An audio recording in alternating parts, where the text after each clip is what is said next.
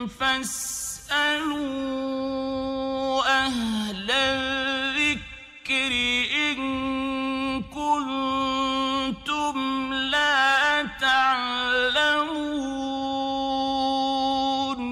আসসালামু আলাইকুম ওয়া রাহমাতুল্লাহি ওয়া বারাকাতুহু। একজন ভাই প্রশ্ন করলেন যে আপনার মা অমুসলিমা নারী, এখন তাকে আপনি নিয়ে এসে আপনার কাছে ইসলামের দাওয়াত দিবেন বা আপনার কনফিডেন্স আছে যে আপনার মা ইসলাম কবুল করবে, এরকমটা আপনি হয়তো বা বুঝতে পেরেছেন। এক্ষেত্রে আপনার মার কাছে গেলে দাড়ি কেটে যেতে হবে। এক্ষেত্রে আপনি দাড়ি কেটে যেতে পারবেন কিনা,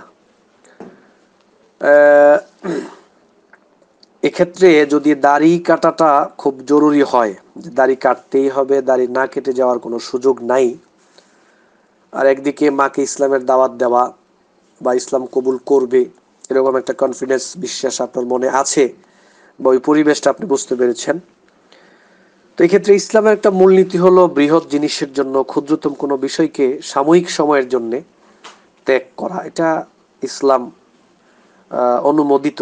এক্ষেত্রে সে ব্যক্তি এতটা গুনাহগার হবে না। যদি বিষয়টা এরকম হয় যে দাড়ি কাটতেই হবে, না কাটলে কোনো উপায় নাই, আপনি দাড়ি কেটে যেতে পারবেন।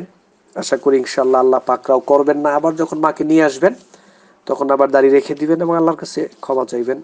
আল্লাহ যেন এই ভুলটাকে ক্ষমার সুন্দর দৃষ্টিতে দেখেন এবং আল্লাহর কাছে দোয়া করবেন আপনার মাকে দাওয়াত দেওয়ার পাশাপাশি যাতে করে আপনার মা ইসলাম কবুল করেন, এবং আপনি চেষ্টার পাশাপাশি দোয়া করবেন। ইনশাল্লাহ আমরাও দোয়া করি আল্লাহ আপনার মাকে মুসলিম একজন নারী হিসেবে কবুল করুন এবং যাতে সবাই একত্রে জান্নাতে থাকতে পারি, আল্লাহ কবুল করুন, আমিন। আসসালামু আলাইকুম ওয়া রাহমাতুল্লাহ।